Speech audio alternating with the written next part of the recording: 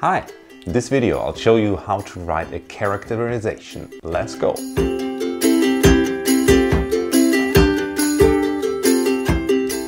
So, what information should your characterization include? We've got a photo here, let's say this is John, and your characterization should describe, for example, what he's like. So, I call this the what. What is the character like? What does he look like? He's got dark hair, he's got a beard. What is his character like? So he seems to be a friendly, easygoing person. But your characterization should also include what I like to call the how. How does the author create this impression? Here, of course, I was going by a photo, so I got this information from the photo, but the author only has words. How does the author use words to create this impression? And depending on what task exactly you have, you're focusing more on one or more on the other. And they often, of course, have to do with each other. So you find out what the character is like by looking at or by using the things the author has used to create this impression. Your first step should therefore be to decode the task. So look at the task closely to see what exactly are you supposed to be looking for, and is it more focused on the what or more focused on the how. Let's look at an example here. If you only have characterized John, I would say the focus is more on what is he like. If you have characterized John and describe his relationship to Susan, it's also on what, but a specific focus within the what is his relationship. Now, if you've got a task like analyze how the author portrays John, I would say the how, and we can see it from this task, also plays a bigger role. How has the author created this impression? So I would say maybe roughly 50-50, looking at both. If you have a task that looks like this, analyze how John's character is presented by means of language and narrative techniques, it becomes much more analytical, much more focused on the how, but you wouldn't completely neglect the what either. Right, so it's important to know your task, to know what exactly are you supposed to be doing before you start. And in a second step, you should gather information. And just to give you some ideas of what you could be looking for in a given text, you can look at how's the outward appearance of the person described. What's his or her behavior? What language is used by the character, but also by other characters or the narrator? What kind of relationships does this person have? What's the social background? What are general character traits, so things this person consistently seems to be like, and what is his or her current mood, so in the situation, in the paragraph you're describing, on the text you're describing. You should also think about direct characterization versus indirect, and I'll go into that later on. Direct characterization means the author gives you adjectives about the character directly. So we have a sentence like, he was sad. So we know he is sad, unhappy, depressed or whatever, but we know this is something about his character. And here, this is given by the narrator. It could also be another character saying this. Tom is so annoying, Susan said. Tom might not be annoying, it might be Susan's perspective, but we've got this adjective that we can work with. And in a way, indirect characterization is more tricky because you do not get this information to start with. You have to arrive at it yourselves. So you must judge or interpret the actions, the language, etc. of the character to arrive at a conclusion. And this can be tricky. I've got some examples here to show this. Let's say you've got a sentence like, there were tears in his eyes. He could be sad, this would be the first thing that comes to mind, but there are also tears of joy, so the person could also be happy. And you have to look at the context in the text to find out what is meant here. The person could also be just cutting onions in his kitchen, and then maybe there would also be tears in his eyes, and it wouldn't be so interesting in terms of character. Or another sentence, he cast his eyes down. Why does he cast his eyes down? Is he maybe ashamed? Is he shy? Is he feeling guilty about something? And all of this you can only get from the context. In a third step, you would start to write. You would start writing an introduction or a transition, depending. So what I mean is this. If you're only writing a characterization, you would need an introductory sentence or paragraph.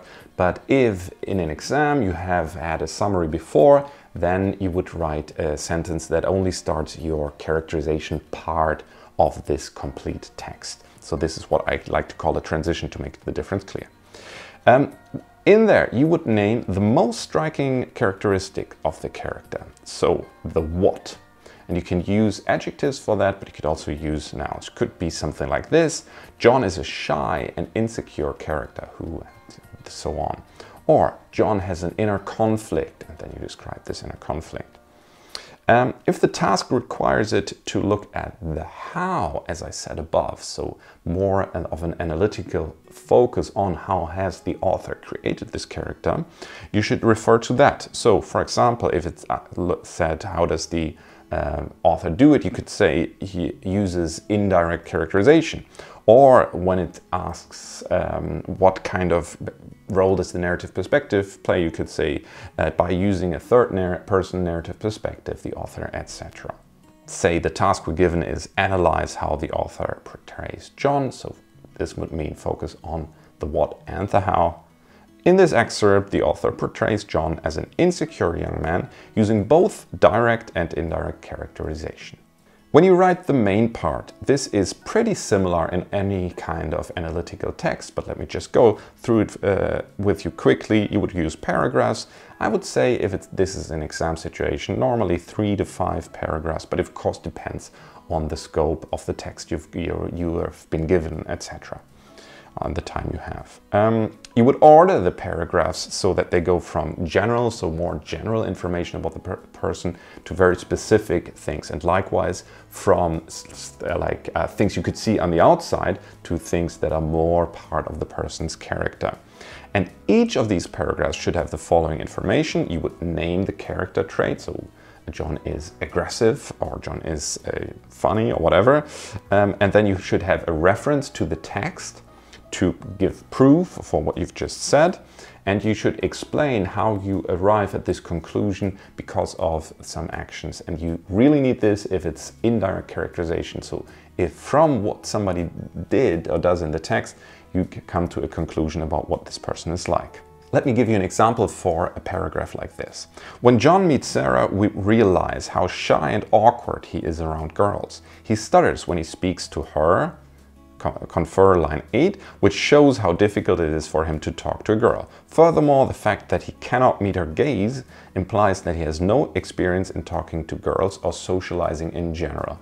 You see, I marked in the colors here, purple is the main finding, the adjectives you have inferred about this character.